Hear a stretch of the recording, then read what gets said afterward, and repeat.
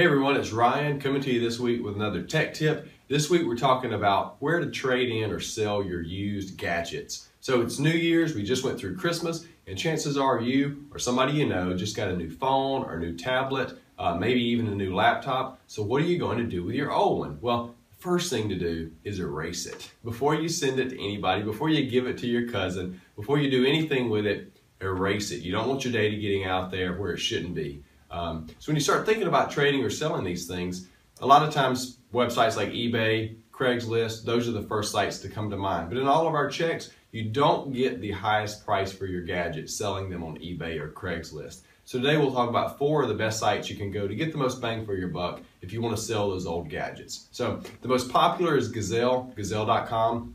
Most of these sites work similar to Gazelle. Basically, you log onto the site.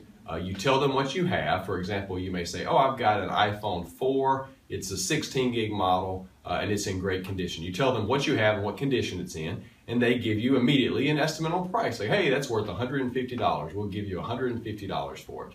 If you like the price, then you simply ship it to them, and as long as it's in the condition that you stated, they'll mail you a check. So again, Gazelle is probably the most popular.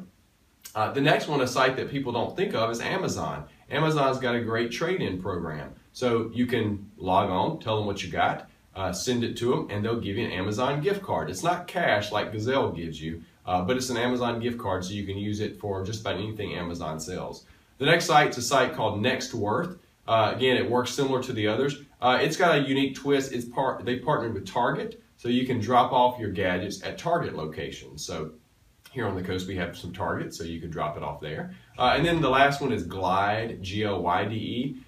Glide has probably the highest fees. They actually charge you up to about 12% of the cost of your gadget. That's their fee. But they can also sometimes offer higher prices. So if you've got more expensive gadgets, check out Glide also. Sometimes you can get your best prices at Glide. So here's 4 places to check if you're in the market to sell that old gadget.